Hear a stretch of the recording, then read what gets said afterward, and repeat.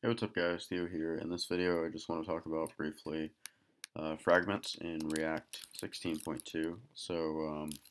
I have Create React app open right now. It's just the basic skeleton.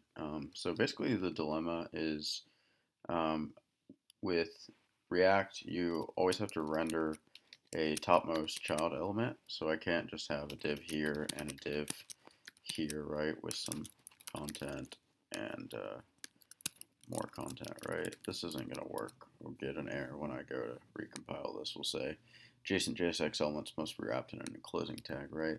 And that's fine. Like to wrap it all in one, we could wrap this all in one major div, and that's not a big deal at the end of the day. Um, that's fine. It'll load. But then again, when you look in your console, you do have to deal with that additional div, which is kind of a pain, to be honest, just because a lot of times like style with flex and everything, then it's just one more level you have to deal with. So with React 16.2, because this is a pretty common use case, they have what's called a fragment, which doesn't actually insert that into the DOM, but it'll sort of take the place of that sort of wrapper and let you, uh, successfully comply with that warning we just saw. So because I'm using Create React App, I don't think they've implemented basically the other way to do this. Basically, if you're using the latest Babel, you can write it like this, and that's the syntactic sugar. And then you could say hello, hello world, right? You could do that.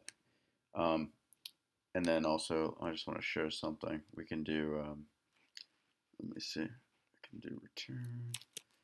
Yo, hello. Let me see if I have this right. Yo, hello. So yeah, with React, one of the earlier versions, with I think it was in 16 or maybe late 15, you can return an array of elements. That's fine. They have to be separated by commas, and this is just a string. Otherwise, you need a key for each one.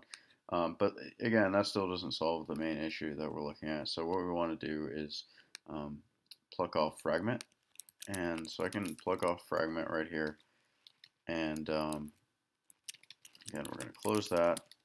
And I want to build out, now we can see I can have hello world, right? And then maybe another div, yo, and a span, welcome, span. And obviously this is wrapped in the main fragment now, right? So if we look at React, we can sort of see, let's see. App, right? The fragment isn't even there, so that's great.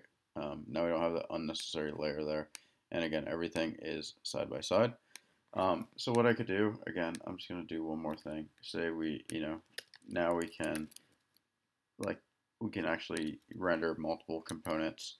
We'll just create a comment component, and we'll destructure a property to call text off of this, and then we'll just say, we'll just give this a div. I am a comment. I am the comment, and we'll just say text right there. Cool. And then let's go ahead and build some comments. Comment text hello. Sorry about that. And cool. So let's build those out. I am the comment hello. Cool.